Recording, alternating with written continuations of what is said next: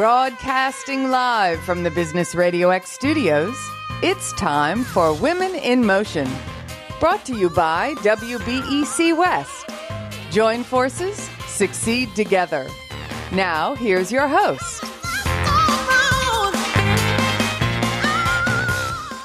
Lee Kantor here, another episode of Women in Motion, and this is going to be a good one. But before we get started, it's important to recognize our sponsor, Webeck West. Without them, we couldn't be sharing these important stories.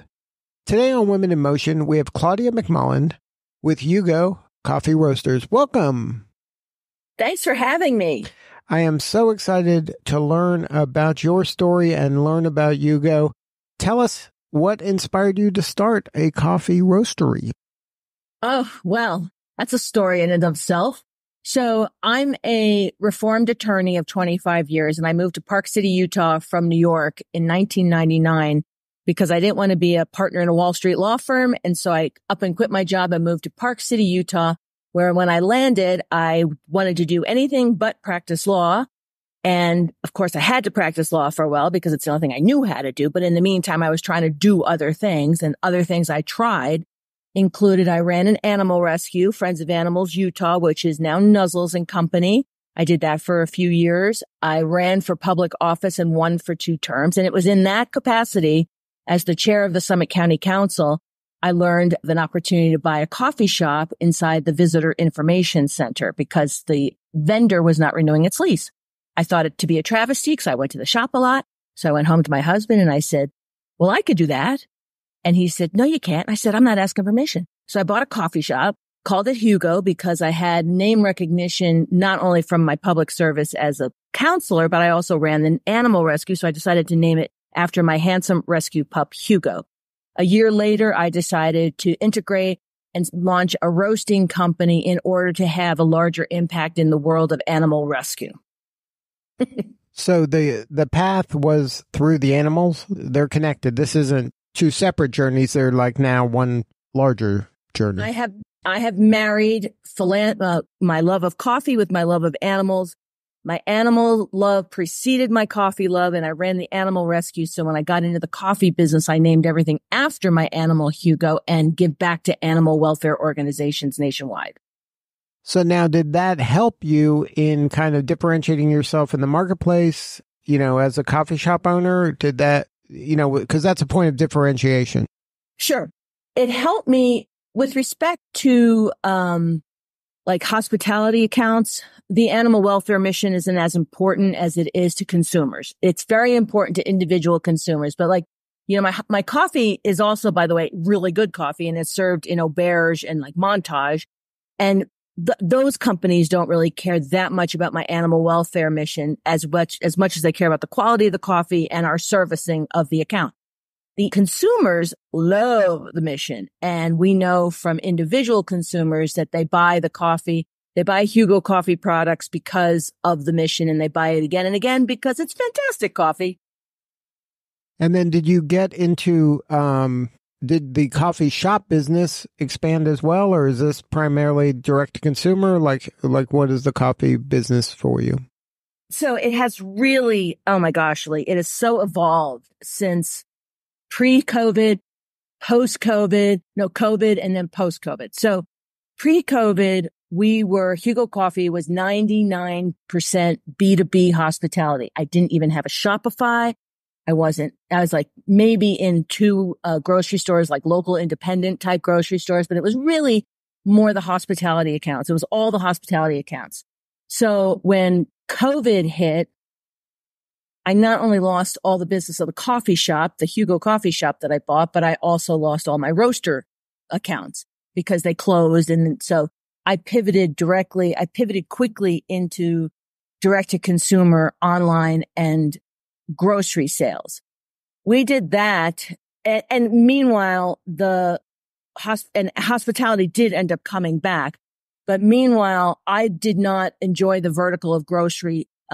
It was not a very successful pivot for me, financially. So ultimately what I ended up doing is in order to focus on growing the roasting company, I sold the coffee shop in 2022 so that I could grow the roasting company and not focus on, payroll and supplies and hiring baristas. Now, fast forward a couple years, I got into the Salt Lake City International Airport. So I got myself ACDBE certified in 2022, which is Airport Concessionaire Disadvantaged Business Enterprise. That helped me get a shop into the Salt Lake City International Airport Phase 2, which opened in November 23. We have since, and this is breaking news, actually, we have since pivoted back into coffee shops. So now I just closed last week on a purchase of a company called Two Creeks Coffee.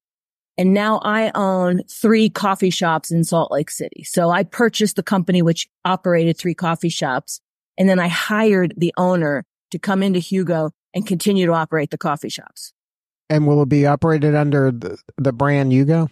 Yes. So during the course of the summer, we are going to change off we've changed off all of the operations are all Hugo operated, but the signage is coming on in July. And then our hope is to open 2 more coffee shops, in 2024, so that by the end of 24, we'll have 5 Hugo owned shops and 2 essentially, franchises, which is the original shop that I bought in 2014 and sold in 22 is still called Hugo Coffee and uses Hugo Coffee products. It's just a franchise and the airport is a joint venture, which is essentially a franchise, but we'll have 7 shops with our name on it by the end of 24.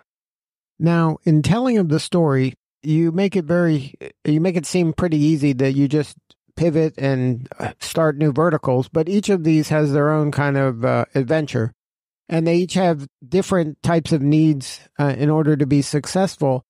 How do you kind of juggle all of those things? Because, roasting coffee is one business, and then owning a retail establishment that sells to the public is another business. I mean, these are totally, really different things. So how do you kind of manage all these things and find the right people to help you be successful in each one? Well, first of all, the pivots are not, let's be honest. COVID was not a pivot that was well thought through. It was a reaction to a catastrophe in my business. So what are you going to do when all your B2B hospitality accounts close? You're going to try to get consumers to buy your product, and you haven't really done that before. So I hired a marketing team. I developed a website. I had a Shopify. I did what I could to grow that vertical with not a lot of money in 2020 and 2021. While people were actually consuming a lot of coffee from purchasing online during that time, which was good. That pivot was out of necessity, frankly, as was the pivot to grocery because of COVID. Now, the pivot into grocery was not successful at all. So it was not, it also was born of necessity and panic because we're still in the COVID world where I'm still trying to build back a business and keep my employees employed and keep a business going. So the decision to get into these verticals was not analyzed and thought through. It was reactionary to the pandemic. My decision to exit the grocery vertical was well thought through because I could see that if I continued to go down the path of the grocery vertical, I would be put out of business. So I exited the vertical. Now the pivot into coffee shops, that kind of my brain was reactivated with respect to coffee shops when I got into the airport and I saw what a nice sized account that is. I don't operate the coffee shop in the airport. It's a joint venture. So Claudia McMullin is still not in the business of operating coffee shops, but the business that I got from the airport was a game changer, a size account. And I thought, well, maybe we should enter the world of coffee shops again, as long as I don't have to operate them. So I put it out in the universe in a newsletter in January of 24. And this lovely woman, Anissa, called me to have coffee. She's been my customer for 8 years. I know this person. She wanted out of the back end of operating coffee shops, like payroll and QuickBooks and all that stuff. I have a bookkeeper. I have an accountant. I'm like, I'll take that stuff over as long as you operate the shops. I'll buy your company. You operate the shops and move and become my director of retail operations. And that's what we did. And I did it. That was a business decision I made for two reasons only. And the number one reason is cash flow, because there's nothing like cash flow from a coffee shop, because you get cash every day in the bank and it's fantastic. Number two, I did it for brand awareness. So that was what was behind these decisions. And any suggestion that they're easy is just, they're not easy. A lot of these decisions were born out of pain and necessity and panic. But the last one was a good one. The last few have been really good. And I'm very happy about the coffee shops and being in the airport. So it sounds like the ball you're trying to keep your eye on is grow the brand of Hugo and sell more beans. Yes, because at the end of the day, where I have my impact in animal welfare is in the online sales. So I really want to grow this brand into a brand that is the go-to coffee for animal lovers nationwide. I want robust subscription-based model of online sales, because that's where I give back to animal rescues and sanctuaries nationwide. I don't give back on wholesale accounts because I don't have the margin to give back because I'm selling wholesale. Right. But when I retail, I have the margin to have an impact on animal welfare organizations. Right. So that makes perfect sense. And then, so when you are in the roastery business and selling the beans, how do you kind of get the beans from Utah? Like what is that process like, finding the right grower and, making sure they're the right fit for you? So how we did that. So that was when I started Hugo Coffee in 2015, I was a lawyer. I don't know a thing about coffee or a thing about running a manufacturing company or even frankly, a coffee shop, but I did them all.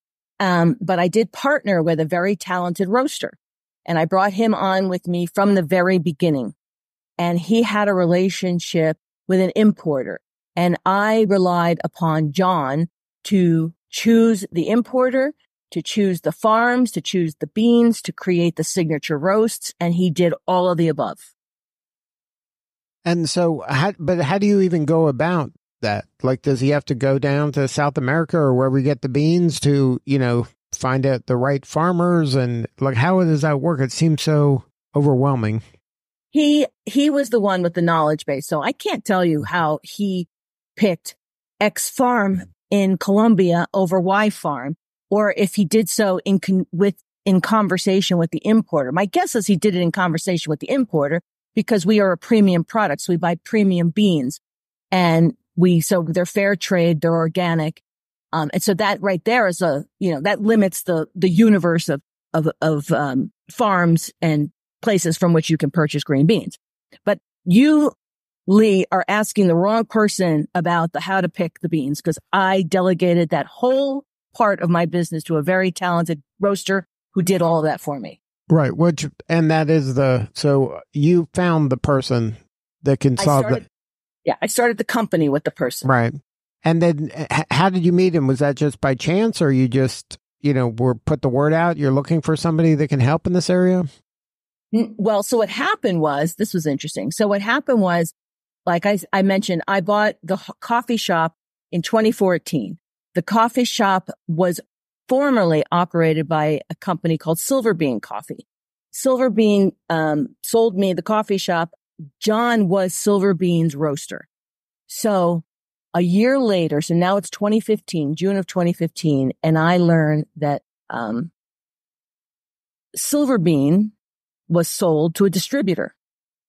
And I thought, okay, well, that's not good for me because I know my prices are going to go up and my quality is going to go down. And then I thought, well, I'm going to start my own coffee roasting company. And I also knew, by the way, that when because Silver Bean was a premium product, and when Silver Bean sold to a distribution company, I knew that John, the talent of Silver Bean, was going to get really unhappy very quickly, right? Because he's going to be roasting Folger quality coffee and it was not going to make him happy. So I let him get pretty unhappy, and I gave him 3 months, and I called him and I said, how would you like to start a roasting company with me? And I'll let you will be the roaster. You will be the one in charge of creating the signature roast, picking the beans, roasting the beans, blending the beans, and I will do everything else. And that's how it happened. So that sounds like the second time, maybe with the first time, but this is the second time in this story that you found a person that does what they do, and you say, let me do the part you don't like. Yeah, exactly. Let me give, with respect to John, it was, let me give you your dream job, right? You're 26 years old, and I'm going to give you this opportunity to create a brand with me. And you're going to get to create the roasts yourself. And won't that be awesome? He loved it. And of course, jumped on that opportunity.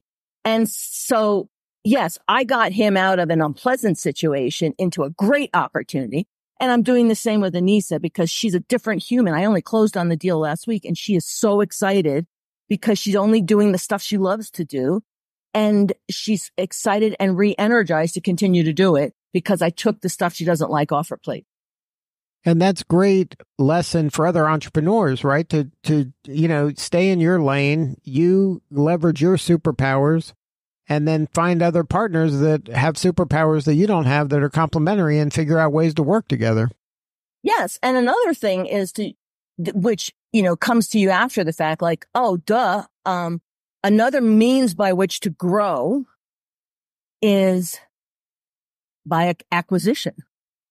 By acquiring another business. And you find a motivated seller and see if you can integrate them into your business, which I'm just lucky enough to have found a very motivated seller who really wanted to work for me and really still wanted to continue to operate coffee shops. So now, any kind of thoughts about this former career of being a lawyer? Like, do you want to go back to that? Is that the past? What is it like to be this kind of the new version of Claudia here? This is like round 4 of redefining me. I mean, I by the way, not for nothing, I started the roasting company at 55. So no, I'm not going back to being a lawyer. I let my license go immediately because I had been practicing for 25 years and I was done. Don't think though, in the past 4 years during COVID and post-COVID that I have not considered like being a paralegal because I'd make more money. Like just go work for a law firm. But I didn't do that. I persevered with Hugo Coffee and kept going. Now, you're building obviously a community around the brand and the stores and the whole kind of coffee roaster and culture is around this Hugo and the giving back to animal causes.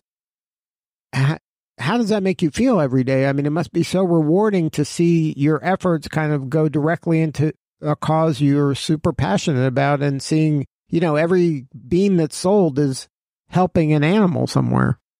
It's fantastic. I mean, I have a wonderful philanthropy manager named Beth. She and I always talk about how what we get up in the morning to do is this because it saves animals. If I was just in the coffee business, I can promise you I would not be in the coffee business any longer after COVID. And it's just a really painful time in our business. But I persevered because of my love for animals and knowing that I was having an impact on their lives. So no, and it's completely the opposite of being an attorney or, a county counselor where all you do is make people mad. You're surrounded by tails wagging. That's right. And I also should mention, Lee, that Hugo Coffee Roasters has 2 distinct brands. One of which is Hugo, the Hugo brand products that supports dog and cat rescue. We also have a brand called Fluffy Cow Coffee. That coffee supports farm animal sanctuaries. So we talk to rescues and sanctuaries weekly. We do fundraisers weekly for sanctuaries and rescues around the country. And we meet these people and they become our partner and they become our partners for life. And it's wonderful. And that's probably not an area that people kind of think of as farm animal needing these kind of services as well. Exactly. So what we have found is, what we have learned over the course. So by the way, Fluffy Cow is a brand I purchased in December 2020. So that was another acquisition. And I did so because of the, I obviously love the mission because I'm not just a lover of dogs and cats. I'm a lover of all animals. And I loved what he was doing. So, and he wanted to sell the brand. So I purchased the brand, and we've been having these fundraisers ever since January of 2021.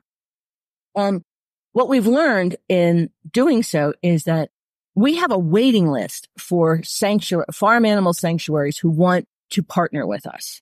It's not because they don't have the avenues of raising funds that a dog and cat rescue have. Dog and cat rescues, everybody knows about dog and cat rescues. Everybody loves dogs and cats.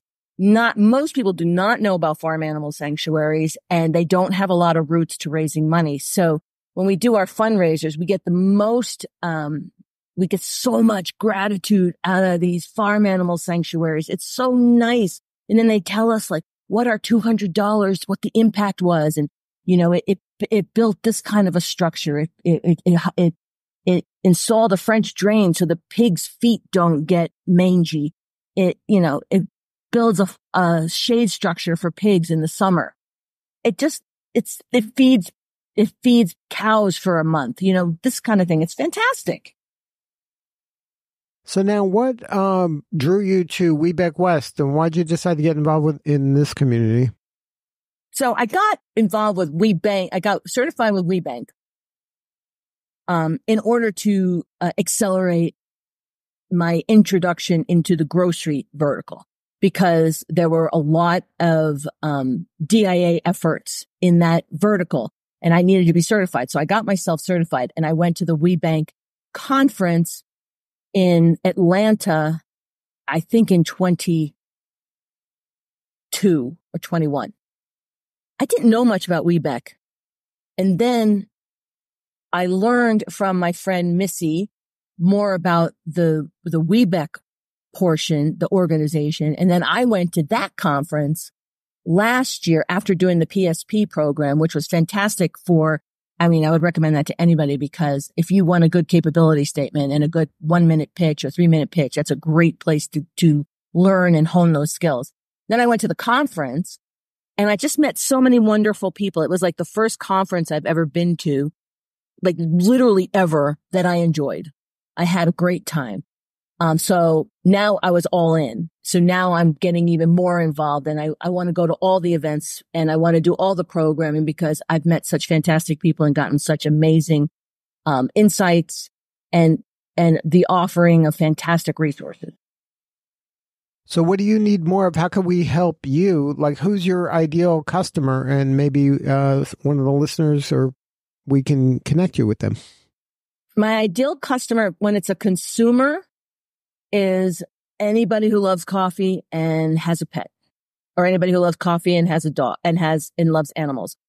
I would love for consumers to subscribe to Hugo Coffee or Fluffy Cow Coffee, because when you get that subscription, that bag of coffee proceeds are going to go to a sanctuary or a rescue, which is fantastic. When it comes to the B2B hospitality, my ideal customer would be a corporate caterer, a hotel. I do banquets. Like I said, I'm in Blue Sky Auberge. I'm in Montage. I've been in St. Regis. I'm capable of doing big accounts, and I have tremendous capacity as well. So I have definitely two distinct, different kind of consumers. One is a B2B hospitality account, which would tend to want to be more of a premium product, because I have a premium product. So they would have to be willing to spend, an okay amount of money on great coffee. And the other's humans who love great coffee and love animals. And if somebody wants to learn more, is there a website? Yes, there is. Hugo.coffee or fluffycowcoffee.com. And you can always reach me at Claudia at Hugo.coffee, and follow us on Instagram and Facebook. And we've had both Fluffy and Hugo presence on Instagram and Facebook. And we're launching into TikTok as we speak. Well, Claudia, thank you so much for sharing your story. You're doing such important work, and we appreciate you. Thank you so much for giving me the time to tell my story. It was so nice to meet you, Lee. Oh, my pleasure. All right, this is Lee Kantor. We will see you all next time on Women in Motion.